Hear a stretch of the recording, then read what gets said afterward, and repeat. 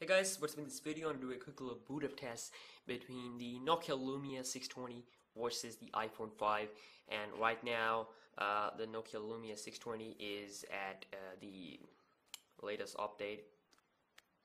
I've updated the Nokia Lumia 620 to the Lumia Black update. So let's see how it performs in terms of booting test with the iPhone 5. So let me just show you here in the extra info.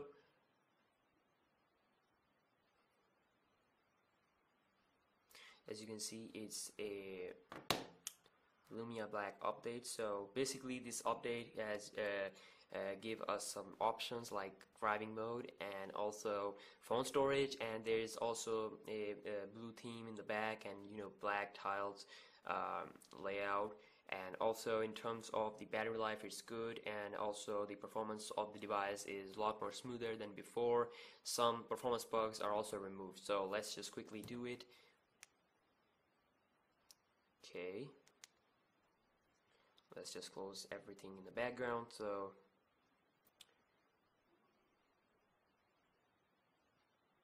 okay, just like that, we'll be doing it on the Nokia Lumia 620.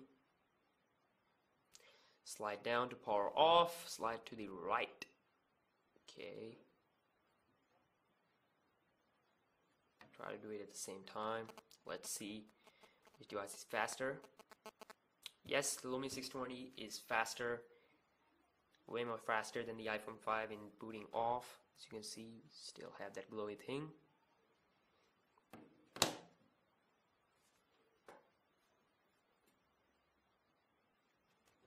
Okay, now it's completely off. So yes, in turning off, Lumia 620 is faster.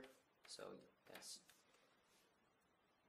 of course, the power button here is not working, so I'll be using this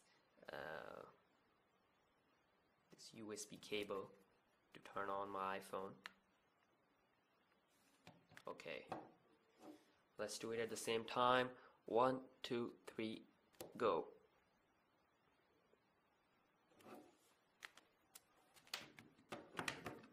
Let's see which is faster and better. Internally, both devices are dual core, but the processor on the iPhone 5 is better than the Nokia Lumia 620. It's an A6 chipset with the PowerVR SGX 543 MP3 tri-core GPU versus the simple Adreno 305 GPU with dual core 1 GHz Snapdragon processor. So yes, iPhone 5 just win it. Basically with Nokia Lumia 620, this device is faster in turning off, but in turning on, it just takes some time. So as you can see. So yes, that's all you guys, and check out my channel for more videos, more reviews, more stuff, more amazing stuff, interesting stuff. So yes, like this video, enjoy it, and I will see you in the next video. Peace out.